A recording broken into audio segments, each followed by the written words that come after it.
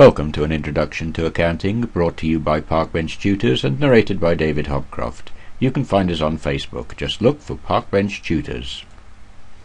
We're going to look at the first ideas of cost accounting. Financial accounting is what you've probably studied so far, where mostly it's historical costs. In other words, we look at details of the cost after the event. So then they are related to the total costs rather than to each unit of production. So there are two important points there.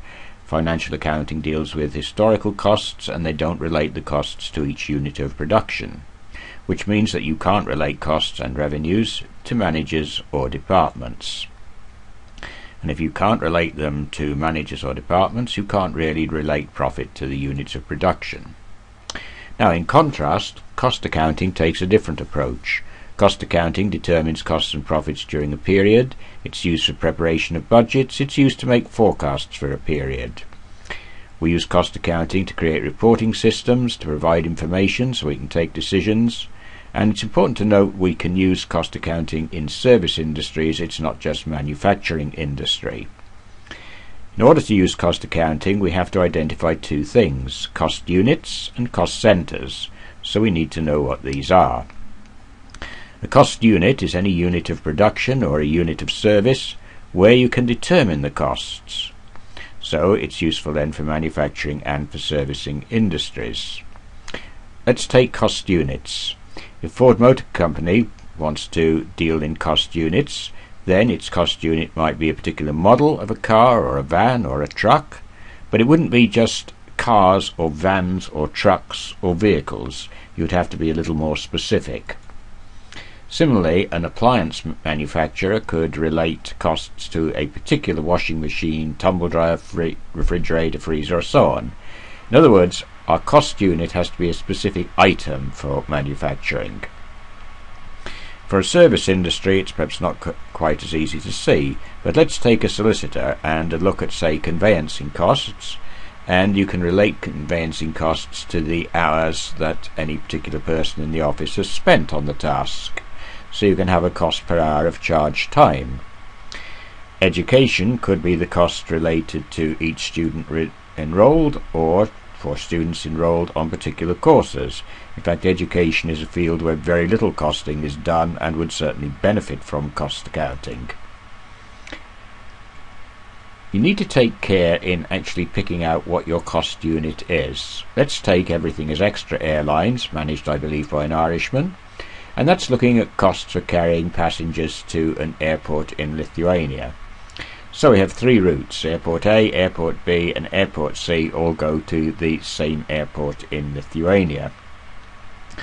So we could use the cost per passenger, but this would be a weakness. This wouldn't be the best measurement because the distance from each airport would be different.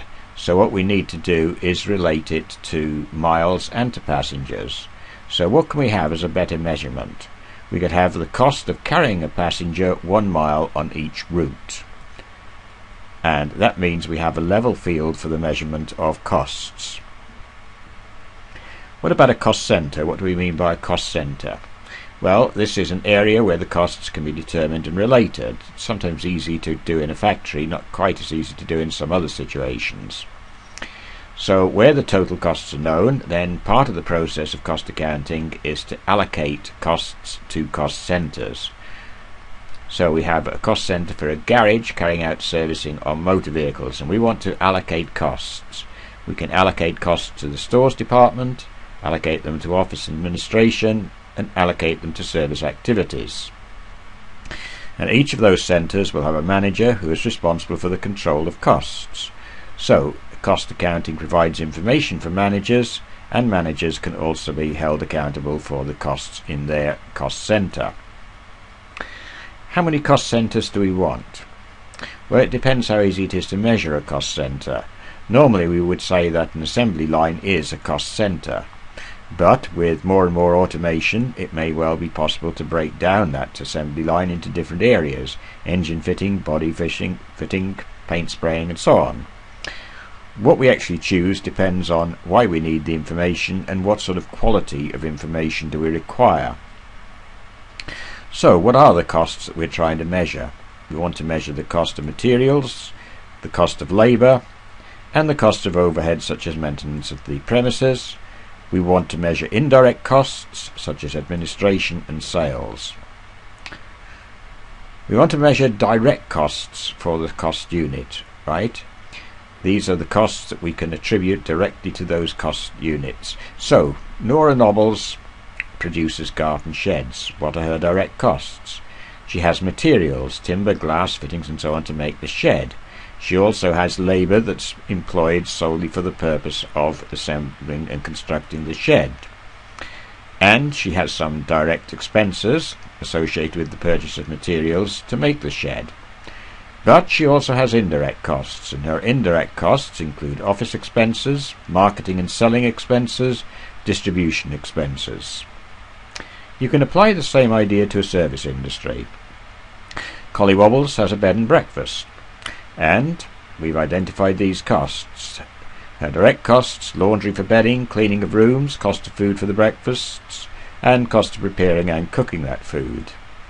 And her indirect costs include advertising and the maintenance of the premises. So that's not a complete list, you may well be able to think of more. But it's a good idea of what we mean by direct and indirect costs. That ends our simple introduction to costing, brought to you by Parkbench Tutors, narrated by David Hopcroft. Thank you for watching and for listening. We wish you success in your studies. Parkbench Tutors. Find us on Facebook or look us up on the internet. parkbenchtutors.com